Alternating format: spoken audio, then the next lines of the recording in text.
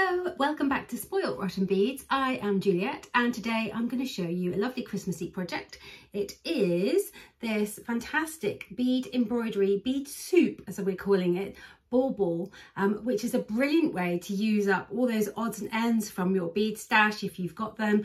But we do sell it as a kit over on the Spoilt Rotten Beads website, complete with the backing that you need, the seed beads to go around the outside of your piece, and even the little satin cord to hang your finished bauble from your Christmas tree. So I'm going to show you how to make the edging with the seed beads, how to cut out your bead backing so that you get a nice shape, and how to attach your beads to your bead embroidery backing so that you get a lovely finished design, which I just think is really, really pretty, very festive, and yeah, I'm loving it. It's really nice and easy as well. So I'm going to guide you through every step of the way, show you how to get started.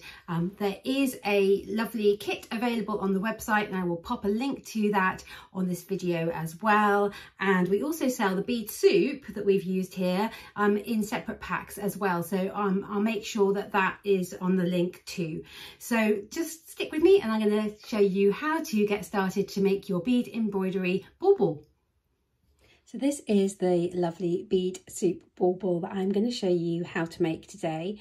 It's a nice and easy project, so if you've not done any bead embroidery before, then this is a good place to start. I'm going to take you through how to use the bead embroidery backing, the bead soup, the edging, so how to create this lovely edge of the seed beads around the outside of the piece, and finally just how to stitch on your little hanging loop here in the satin cord. Now, you may already have some beads that you want to do this with, but if you haven't, then we've got this as a limited edition kit over on the Spoilt Rotten Beads website, so do head over to the site and pick up one of those kits. It includes your bead embroidery backing, your bead soup, your seed beads to go around the outside of your bauble, and also the satin cord for the hanging loop. And the kit includes a lovely template that you can cut out and use to draw the bauble onto the bead backing. So I'm just going to clear my space, my working space here, and get my bead embroidery backing into shot. So the first thing you'll need to do is to draw your bauble onto your bead embroidery backing using the template in our kit, or you may just want to draw your bauble freehand. It's entirely up to you. So the first thing you need to do is to draw that bauble, which I'm just going to do and come back to you when I have done. So I've drawn the rough outline there of my bauble, and at this stage, if you want to, you can just leave it like it is and you'll be able to bead straight, cut it out and then bead straight onto it. But what you may want to do is just use a Sharpie marker pen or some fabric paint to colour the inside of your bauble so that when you add your beads on, you don't get the white backing showing through. So on our demo piece here, we actually didn't colour in because we wanted to photograph the process, and it was easier to photograph the process without colouring in the backing. So you can see little bits of white bead backing kind of peeking through every once in a while. I don't think it's a problem actually, but if you want to stop that, then you can colour in the back of your bauble any colour you like really, or you might want to use a spray paint or a fabric paint, but a Sharpie pen is brilliant for this. So once you have done that, then you can cut out your piece. So I'm just going to cut out my shape and then I'm going to come back to you when I have done that. So for this video, I've left my bauble white because you're going to find it easier to follow me if I bead with a black thread on a white background. But as I say, you may want to colour in your bauble yourself. So once you've got your shape ready, you just need to measure off a length of your beading thread, and you can use any thread you like for this. So you could use Dura thread, you can use Fireline, you can use Nymo. It's really up to you what thread you want to use. You're going to need to kind of add more thread as you go along, so just work with a thread length that you are happy with. And you just want to thread your needle and just make a few stitches on the edge of your bead backing, one on top of the other, just to anchor your thread to the base. It's just stitch a couple of times on top of the same place, just to anchor the thread in place, just close to the edge there of your backing. Once you've done that a couple of times, you'll find it's nice and secure and it's not going to come off. And then we're ready to start adding the beads to the outside of the piece to create that outline along the edge of the piece. And I find it best to do this before you start adding the rest of the beads on, because otherwise the beads can get in the way and you can kind of end up with a little bit of a wonky line. So doing it at this stage, I think, is the best thing to do. So the first thing to do is to pick up 2 of your seed beads for the outside of your piece, and I'm using size 8 seed beads for this, and I'm just going to stitch through the bead backing close to the edge with those 2 beads added on, and then go back up through that second bead that I added and just pull my needle through. I've just managed to get my thread tangled under my pen, but there you go. Okay, pull the needle through that bead, and those are the first 2 beads added onto my base. So I'm now going to pick up just 1 bead each time and stitch through the edge of the backing and up through the bead that I just added and pull it into place. So you end up with a line of thread going along the top of each bead. So pick up a bead, stitch through the backing,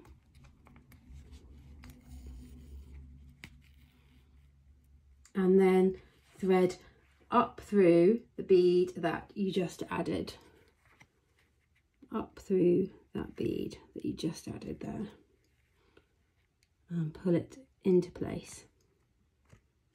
So you want to continue around the outside of the piece, adding in those seed beads, and you can see how I'm kind of just eyeballing where my next stitch is going to be, so that I make sure that the next bead sits nice and close to the one before, so that you get a nice neat line of beads all around the outside of your piece. So you just want to keep doing that now, just keep beading all the way around, and then once I've done that, we'll be ready to fill in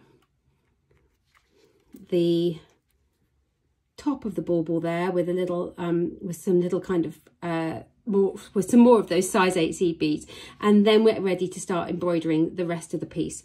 So I'm just going to continue around my piece now and come back to you when I'm ready to fill in the top of my bauble there. So once you get all the way around, you'll need to add your last bead on and anchor this last bead to this very first bead that you added right at the beginning. So I'm just adding the last bead on in exactly the same way as we have done all the way around, going up through the bead, and then you anchor it to the first bead by stitching down through the first bead and then through the beading foundation again, and then that bead is now anchored to the first bead and nice and secure.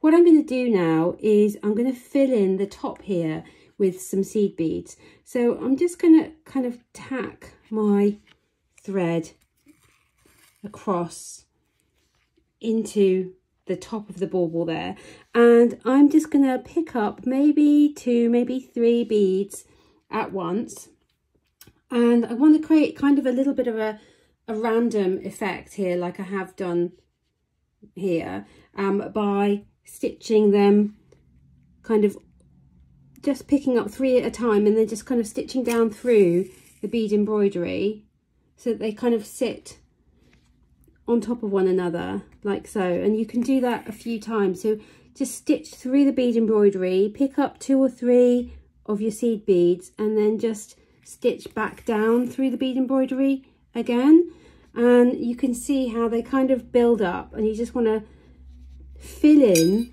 that, whoopsie, managed to pick up my scoop there, fill in that space with seed beads, because you want it to look like the top of a Christmas bauble, which is where it's usually made of metal. So I'm just picking up a few beads at a time, not following any particular pattern, and just filling in this space here with seed beads.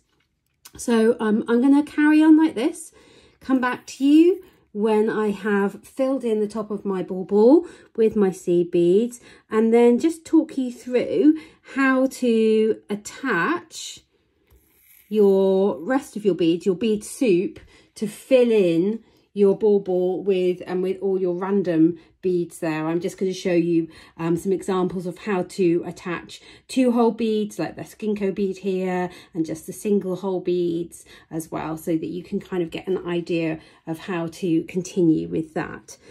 So I'm going to come back to you when I have filled in this top of this bauble with my seed beads. Okay, so I've filled in the top of my bauble now, and I'm ready to start filling in the rest of the bauble with the bead soup. So I'm just going to kind of thread my needle through to the front here so that I'm ready to put on my first bead. And you just really want to do this in a kind of just very random way. So I'm just going to pick up a bead. This just happens to be a seed bead. I'm going to bring it down to my my backing, and I'm going to position it with my finger where I want it to sit, because that tells me where to stitch through onto the backing so that that bead sits in that same place that I've just positioned it. So if I pull now, you see the bead falls into place, and you can see how it's easier for you to follow me probably without having coloured in my backing. But if I had coloured in my backing, then that obviously stops any gaps from showing as you add the beads in. So this little pearl, I'm going to position it hold it in place with my thumb and forefinger, and then I can stitch down through my backing, and when I pull my thread tight, that bead sits in place. And you want to get your beads nice and close together, so I'm just going to get my needle to kind of just come out just between these 2 beads here and add another bead on. So this time I think I might add a 2 whole bead so that you can see how that works. So let me have a little look. Look, here is a little parpuka bead here. So I'm just gonna, it's got 2 holes. Make sure both holes are free, actually. There they are. It's got 2 holes. I'm just going to thread through one of them, and again kind of push this into place where I want it to sit.